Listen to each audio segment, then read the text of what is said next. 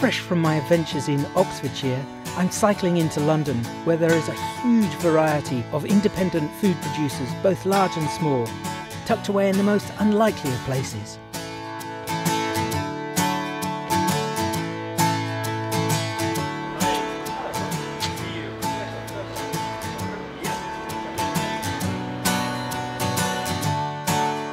So, Bill, most people expect a cheesemaker to be in the countryside. You're in a railway arch in central London. How did that happen?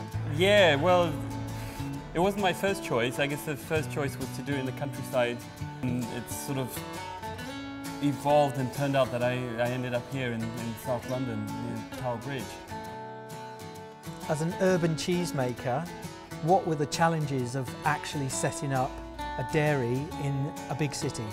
The first problem was locating a milk supplier, so that close enough to accommodate the way I make the cheese, which is as fresh as possible and the minimal handling. Another big problem is the whey disposal, which isn't a problem if you're on a farm. You can feed it to pigs or compost it or put it in slurry, but in London you can't put it down the drain. No.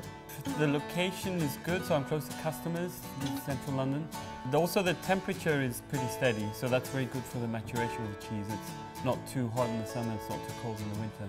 So this is literally like an urban cheese cellar? Yeah.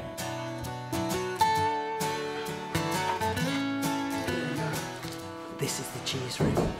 Lock me away in here and throw away the key. Tell me about a typical day at the dairy. So I get to the farm at about 5:30 a.m. and it takes an hour to get the milk in the churns, and then about a couple of hours to get them here into the cheese room. Half an hour of stirring, scalding, and then by about 10 o'clock the curds are out and in the press. Wow. So it's quite a fast process. Yeah, it's a mountain cheese, so it's different from the traditional British cheese, which takes 3 or 4 hours before it's in the press. So you're famous for your Bermondsey hard press? Yeah, that's my principal cheese. I was inspired by the Alpine cheeses. And why did you choose like a mountain cheese? I worked there, the simplicity of the equipment and the speed of the make. Ah. Okay, and also the flavour of when it's 12 months old, it tastes amazing. Yeah. I've had a beautiful day with Bill and his Bermondsey hard pressed. It doesn't matter whether it comes from the countryside or the railway arches, it's all about delicious cheese. Betsy and I take our leave, heading further east to discover more gastronomic delights.